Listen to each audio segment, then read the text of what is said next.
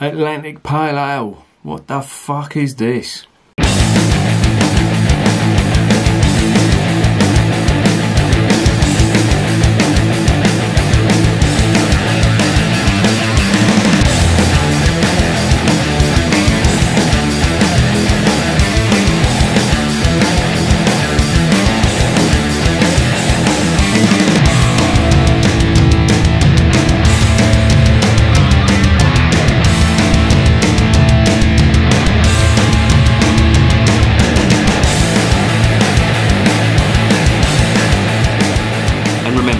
Life is too short to be drinking shitty beer. Welcome to another edition of Bands, Bikes and Booze Reviews.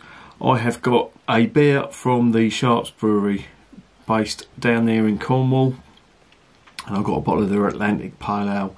Now, to be honest, I'm not massively keen on this brewery.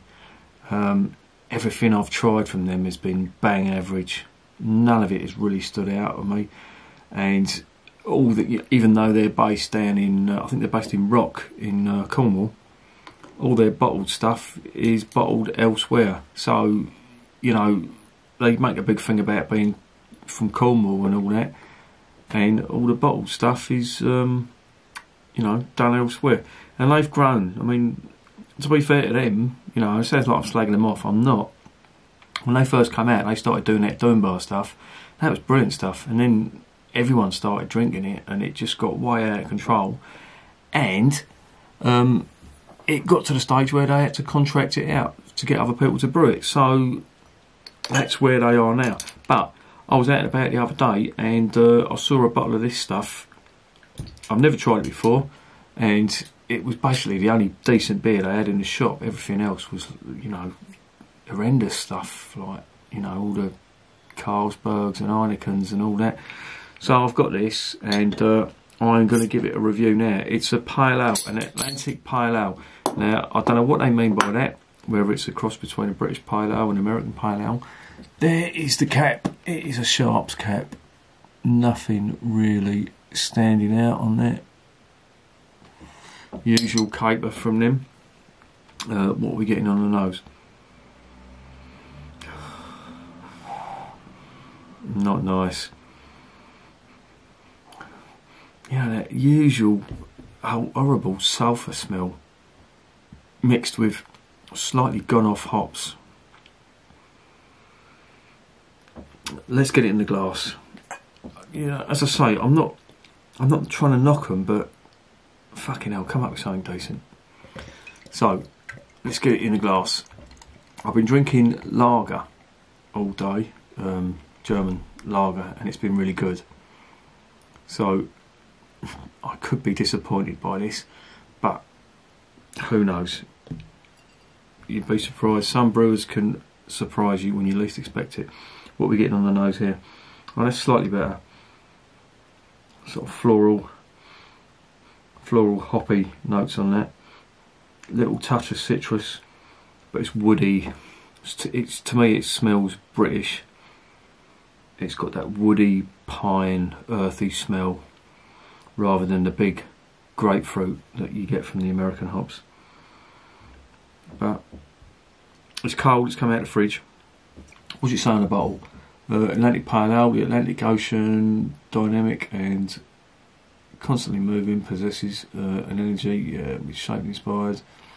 The Atlantic coastline is deeply important to us. We are proud to support Blue Flag Awards, which help keep beaches and bathing waters clean. Yeah, because Cornwall is, you know, it's renowned for its tourist industry, and it's an amazing place. If you ever get a chance, go to Cornwall. It is fucking amazing. It's better than Tottenham, put it that way. Right, what are they saying? Aroma: tropical fruit, hop, not really. Honey malt, and a touch of candy floss. Nope, ain't getting it.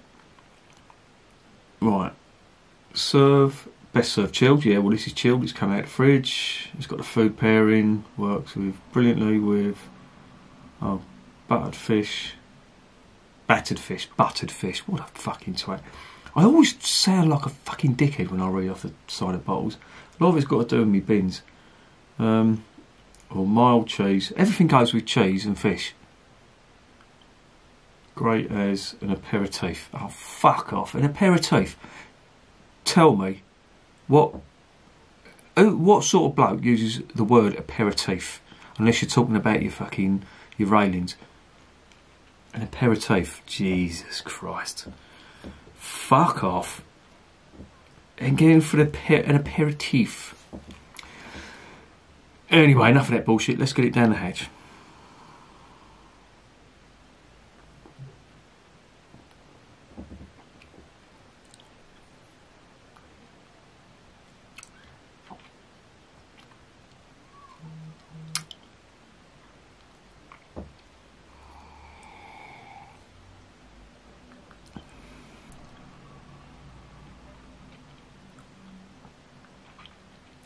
Very average. Very average indeed. There's some subdued biscuit malt on the arse end, but immediately what you get is sort of subdued hops. There's no big flavours in this at all.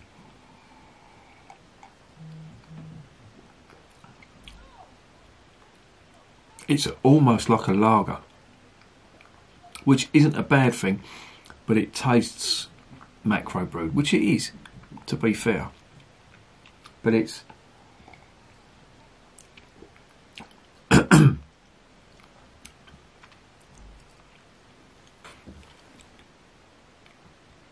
it's like a slightly hopped lager more than a pale ale, to be honest.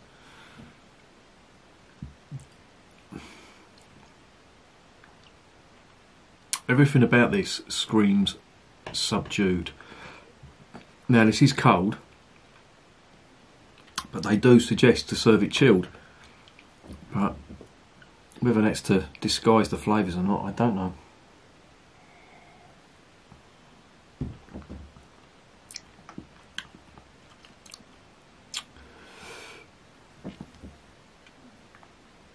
There it is in the glass. It's very, very slightly hazy. And there's minimal carbonation on that, no head at all. And the alcohol on this is 4.5. Having said all that, I've pointed out all the negatives. The positives here: it's very drinkable, it's cold, and it goes down like a lager.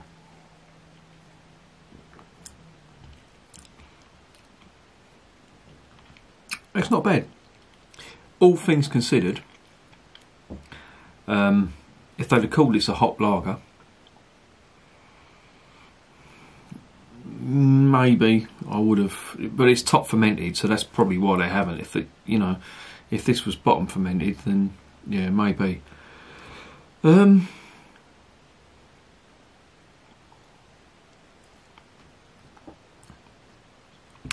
it this way. It's the Switzerland of beers. It doesn't offend anyone. It just wants to stay neutral. Yeah, there's a little bit of hops in there, like British hops. They sort of taste like they're sort of earthy, and a little bit of spice on that. There's a little bit of biscuit malt on the arse end. Maybe a little touch of caramel malt on that, but it just doesn't stand out.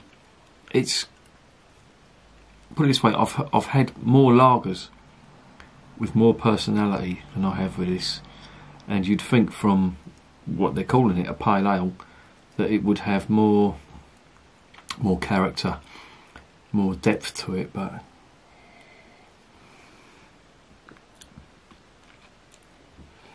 there's slight grapefruit and fruity notes coming through on it, but it doesn't really stand out for me. I know it's a pale ale. I've had some pale ales in the past that have really sort of hit the spot, and they do the that's the real sign of a pisshead, isn't it? When you're pouring a bottle out and nothing's coming out. But yeah, it's just okay, and it's typical of what Sharps do. They brew beer that is not obtrusive. The tribute, the Doom Bar that they do, God, that is such a fucking middle of the road beer that I've refused to drink it in pubs now. Not that I'm a beer snob, it's just boring. I'd rather try something different than that. I tried their Wolf Rock IPA, red IPA, which was a fantastic ruby ale, I thought. Or not fantastic, but a really good ruby ale. But I don't know, this is just, I don't know. Maybe I've been spoiled. I've been drinking some really good beer this afternoon, and this just isn't doing it.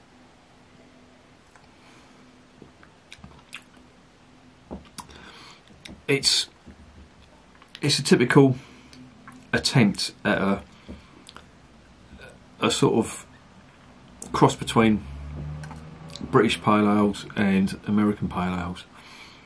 There's some hoppy fruitiness, as I say. There's a little bit of, you know, earthy spiciness and a little bit of malt in the back end, but it's just bang average to me. So what would I give it?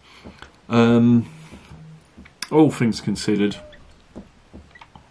and to be honest, you know, as I say, they're really not doing much for me at all, this brewery. I would give them, well, I'd give this one a 6 out of 10. And I'm being reasonably generous. And the reason I'm doing it is because it's not making me, you know, say, oh, there's red flags here. There's no red flags on it. It just goes down, but there's no character. No real bold flavours that I'm getting.